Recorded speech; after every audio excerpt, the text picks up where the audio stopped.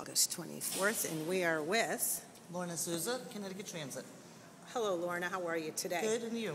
Pretty good. I came down to look at the school today, and I'm pretty amazed how big it is. And I have seen some people here that I have known for years, and they said it's great. But tell us a little bit about what you're doing here today. Okay, what we're doing is to try to avoid traffic jams and congestion. We're trying to introduce the bus to students and faculty to take the bus. We're offering a 31-day bus pass for free, first month. After that, we'll have a discount, which will be sold at the bookstore for $30.50 a month. Terrific.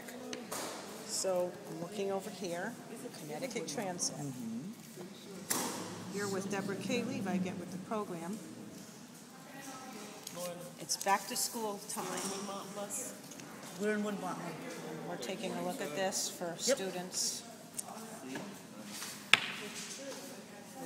Yep.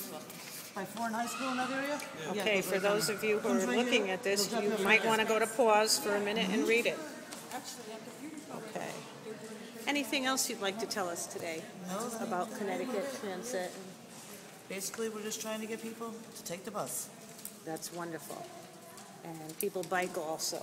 I see that. Biking, and we have bike racks on our buses. Okay, that's a very important Every bus has a bike point rack. of interest. And all handicap accessible.